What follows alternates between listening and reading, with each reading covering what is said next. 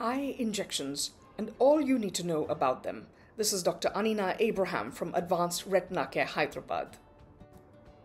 How are injections given inside the eye? These injections are given 3.5 millimeters from the limbus. The limbus is the junction between the cornea and the sclera. If these needles are very, very fine, you rarely feel the needle going into your eye, so it's almost a painless procedure.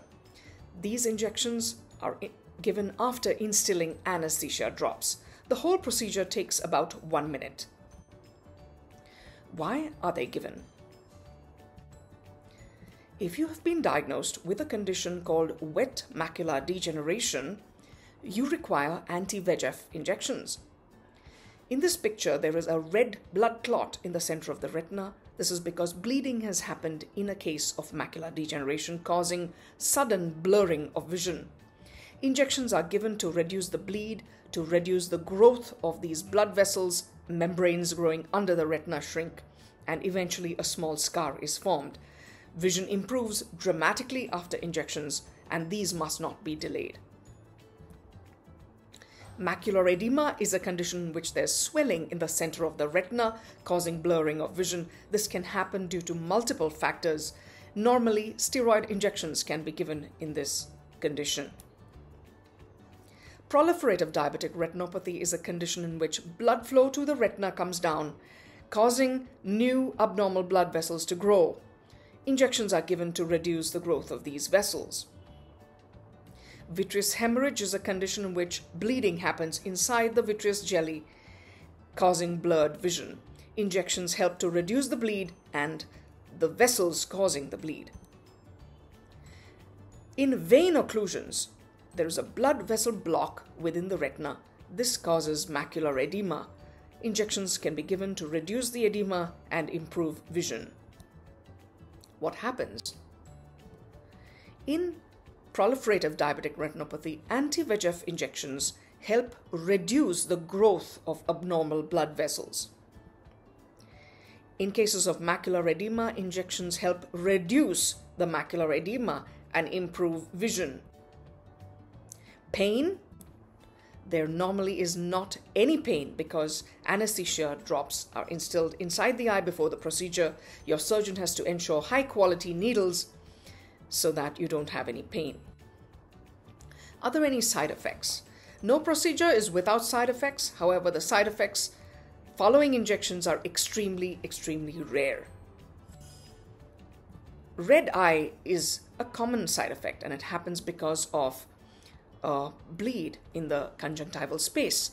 That's because your surgeon enters in an area where it's too congested, too many blood vessels, and that's why it ends up with a red eye. This is not at all a problem, and it goes within a couple of weeks.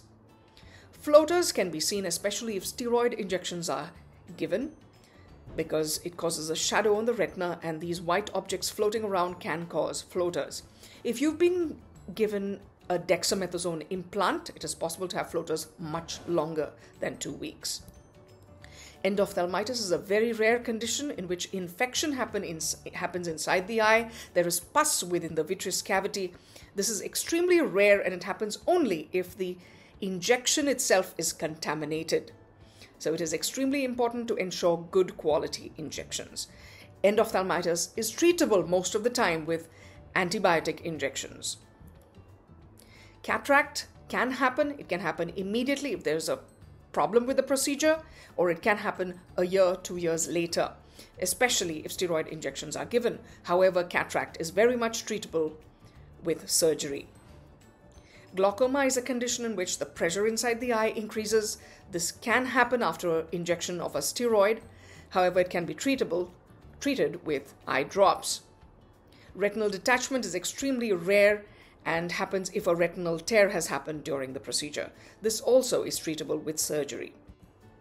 What are the do's? Ensure good blood sugar control. Ensure you do not have any other infections at the time of this procedure. No fever. Stay calm. Do not move your head or eyes during the procedure. If you have any pain or drop in vision, Rush to your doctor. Do not wait for your appointment. What are the don'ts? Do not delay.